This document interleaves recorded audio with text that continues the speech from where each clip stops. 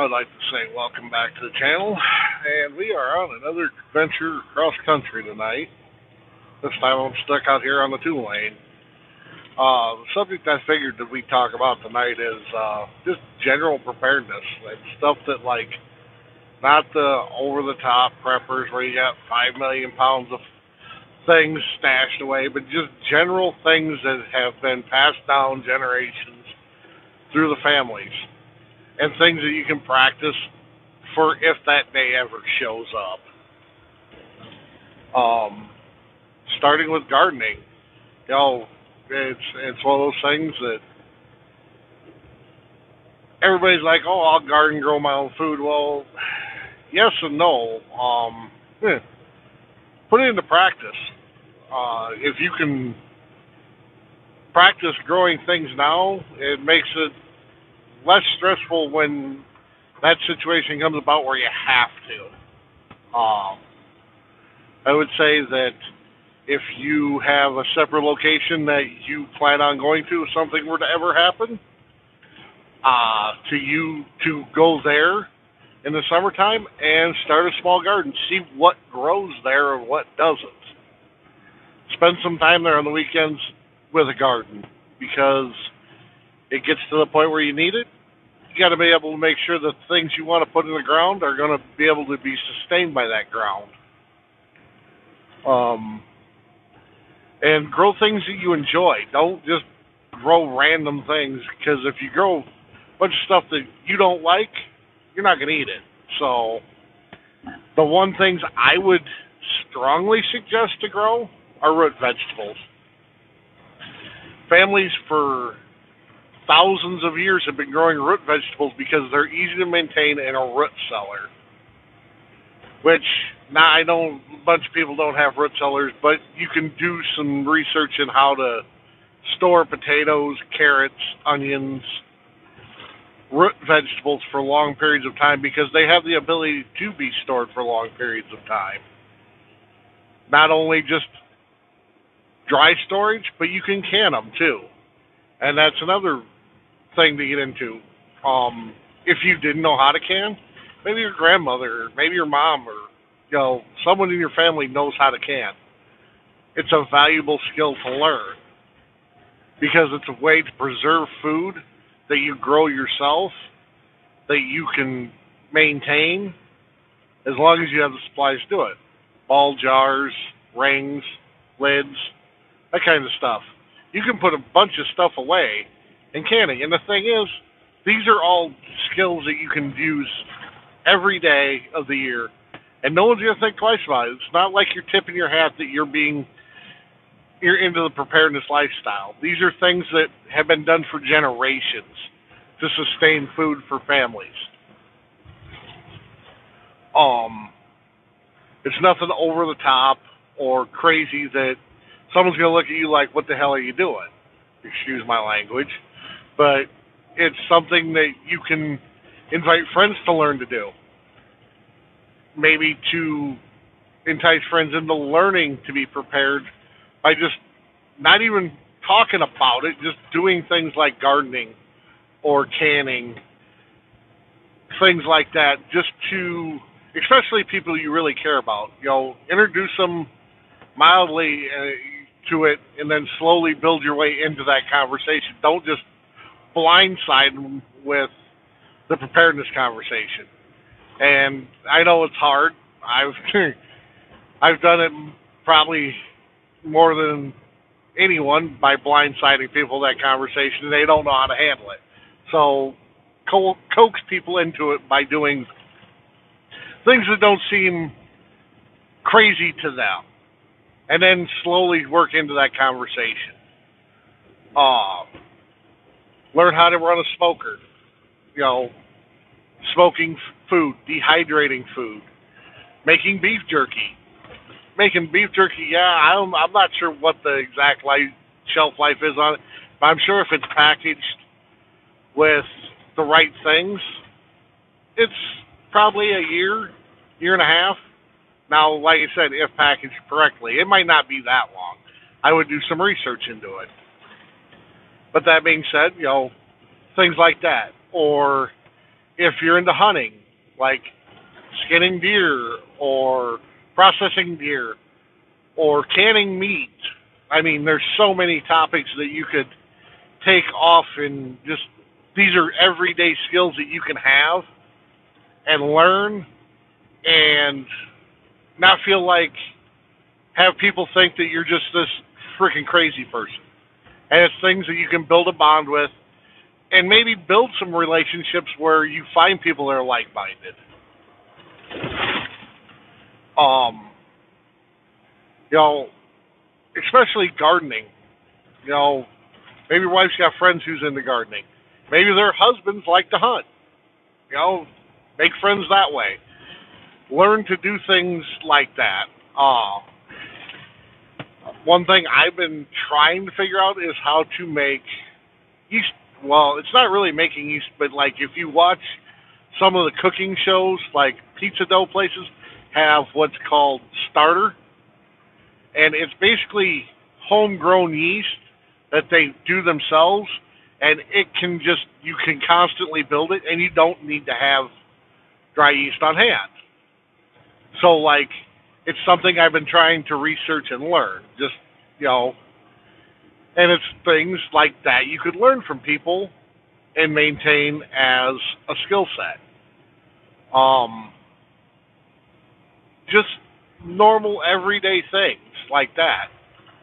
You know, the canning thing is going to be huge for the simple fact that you can can your own stuff, and that stuff will, say you do a big garden, you know, you can can you can can pickles, you can can beets, you can can corn, carrots, peas, and have it all where it doesn't come out of your budget every month in the summer, and you can stash it away, and in the wintertime, you've got these fresh vegetables that you canned yourself that don't have all the preservatives and everything else in them.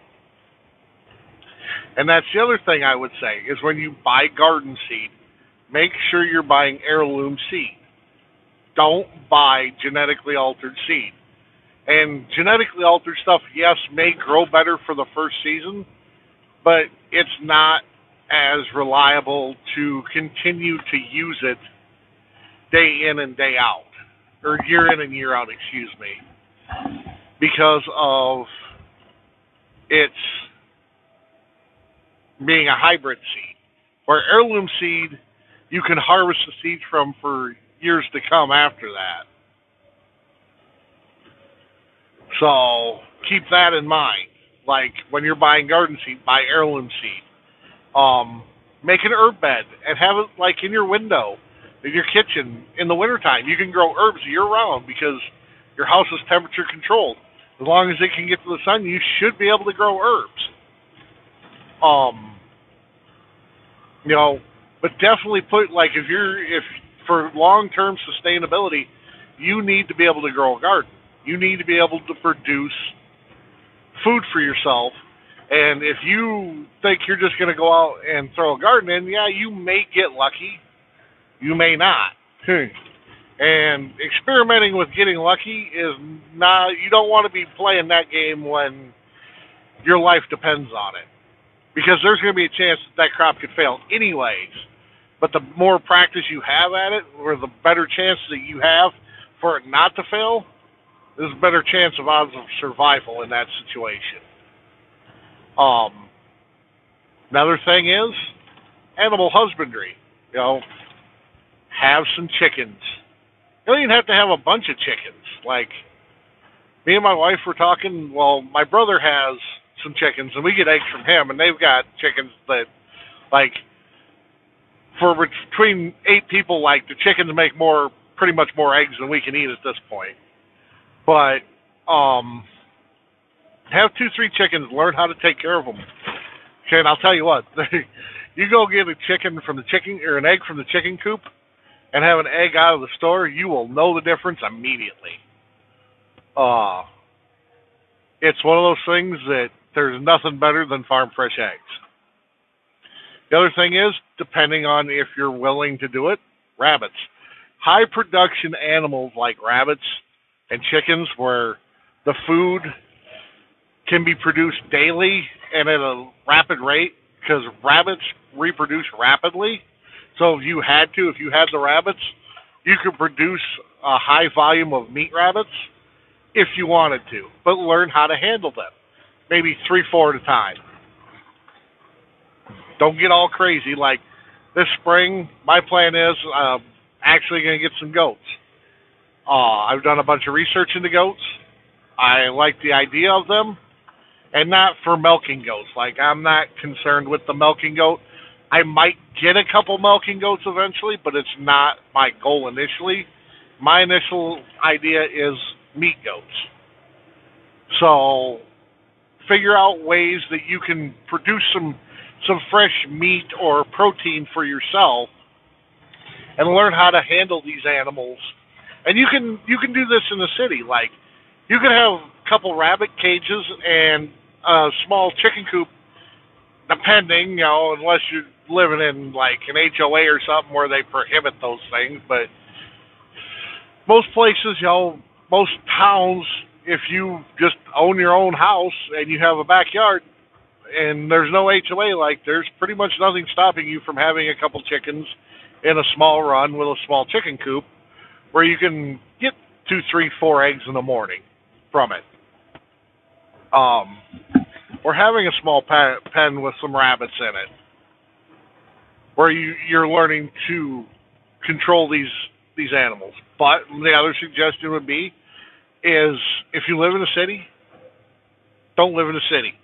Like,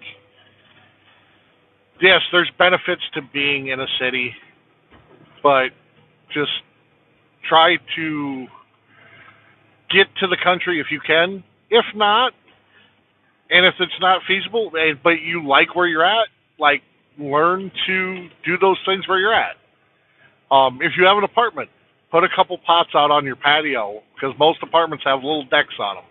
Put a couple planter pots out there, or planter boxes up on the railing, and grow a few, put like a tomato plant in the corner, or put a few peas or beans in a planter box on the railing, just to learn how to maintain and grow these things.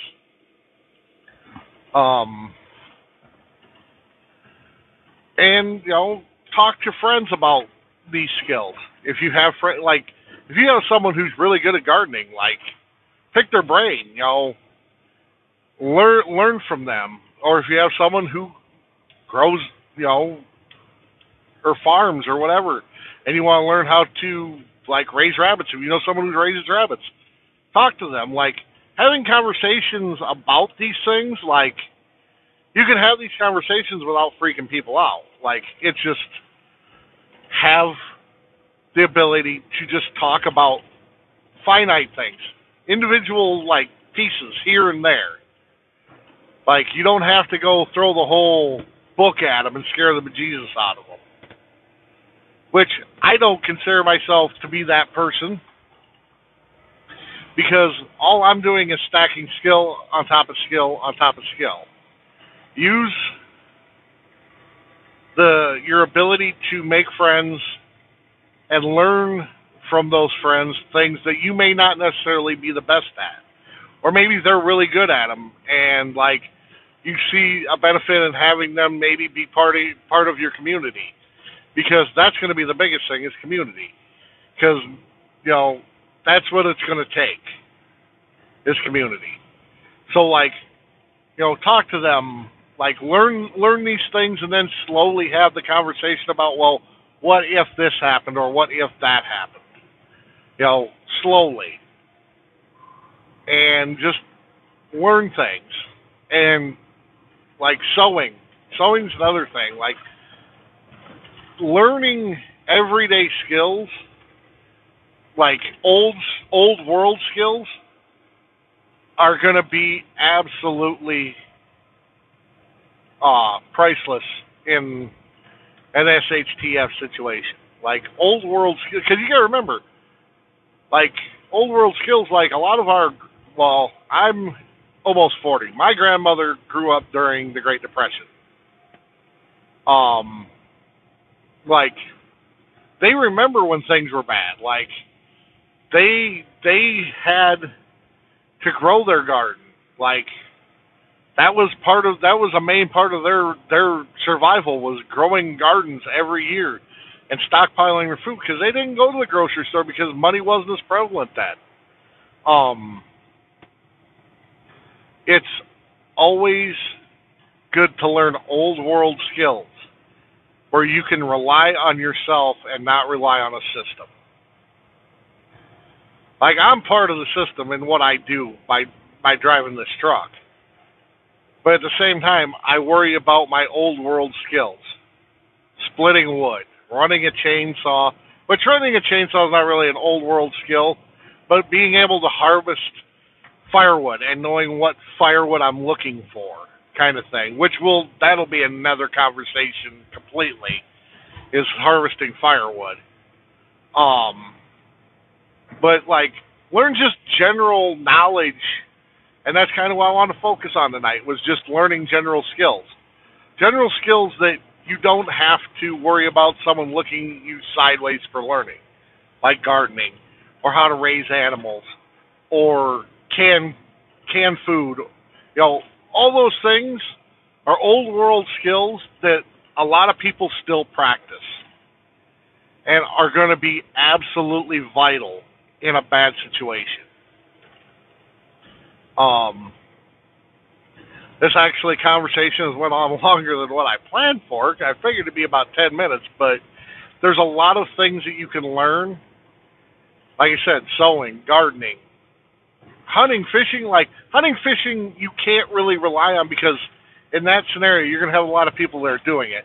But, sewing, like, if you can't go to the store to buy a new pair of pants, like, you need to learn how to fix the stuff that you have. Patching, knitting even. But, like, those skills are going to be super useful to you in that scenario. So, like, practice the skills that you can practice every day in front of people, and maybe they see you do it. Maybe it interests some of your friends that you didn't think it would interest in other times.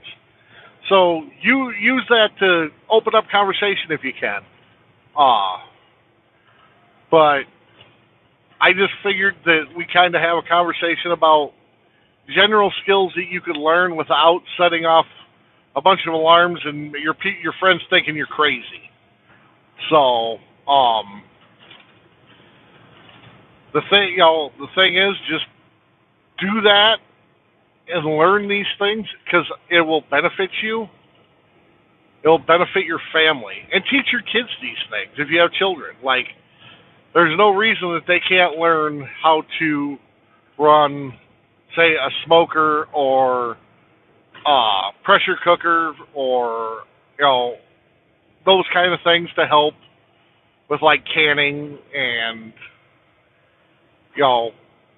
harvesting the stuff from the garden and how to make it so you can put it away for the winter. So I just wanted to give a short video on it. I want to thank everybody for the support I've gotten. The first two videos I've dropped have really, really made me feel good that there's been as many views as there was. I really appreciate it. If you folks would, please subscribe, leave comments, leave questions,